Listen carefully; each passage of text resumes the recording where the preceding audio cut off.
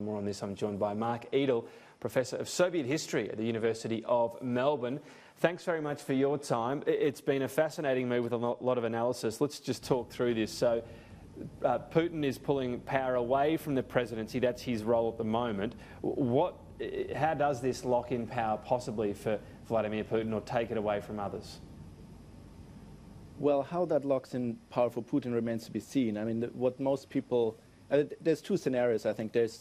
One is that he simply will retire. That would not be completely within his personality, I think. The other is that he moves sideways into a revamped position as chairman of the State Council, which at the moment is an advisory council which has no real power, but under the proposals, which are not really worked out yet, is meant to be stronger. So he would have some kind of elder statesman role, but that is complete speculation at this point, right? And I think Russia analysts often, you will read a lot of commentary with very apparently clear knowledge what's going on in Vladimir Vladimirovich Putin's head, and nobody has that knowledge, and he always does something else. I mean, nobody expected this exactly to happen.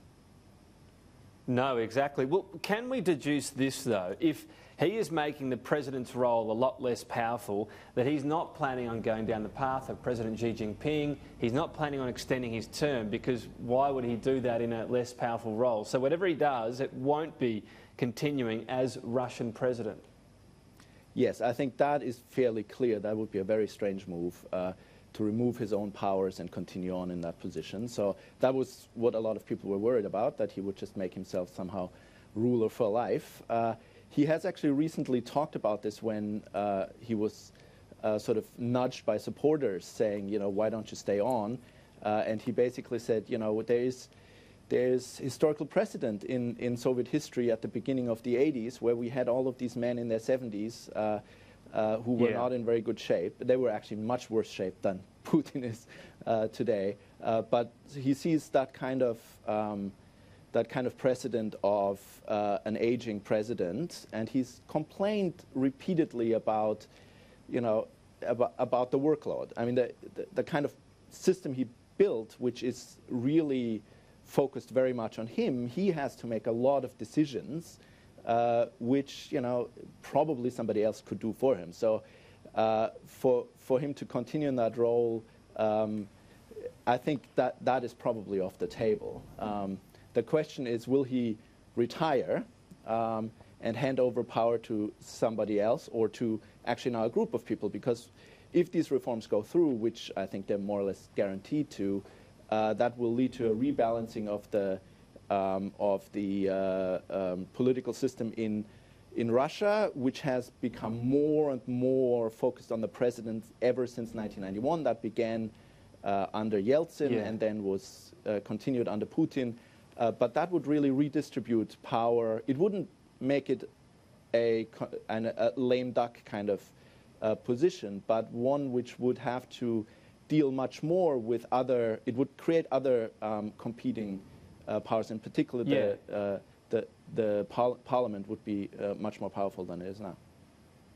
So, I mean, I want to keep my cynic's hat on when it comes to the motives of Vladimir Putin, but the way you describe it, it could be Russia going down the path of, dare I say it, less about the strong man, less about a borderline dictator, the media silenced, one outcome only allowed in elections, and almost a push towards more democracy. Is that going too far?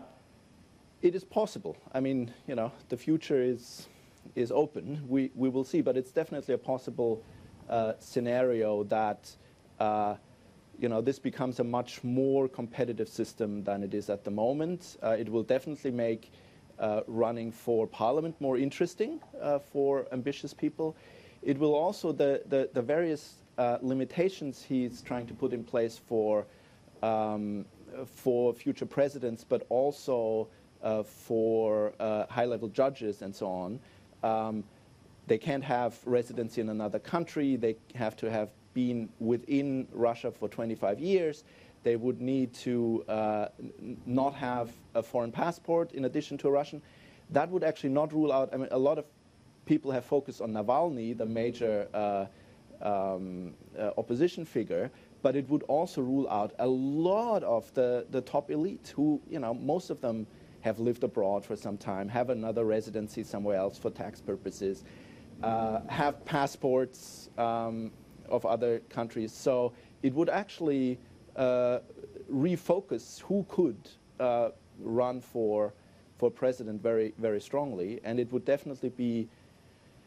And you don't need to take your cynic's hat off, I think, because this will also be safer for Putin to retire, to hand over to somebody else the powers he has would be a very dangerous move. And again, Russian history has these moments of some sort of strong man with Lenin in power, and then a quite different type coming in with Stalin, who uses that power to much more extreme ends. So these are also things which are sorry to jump in.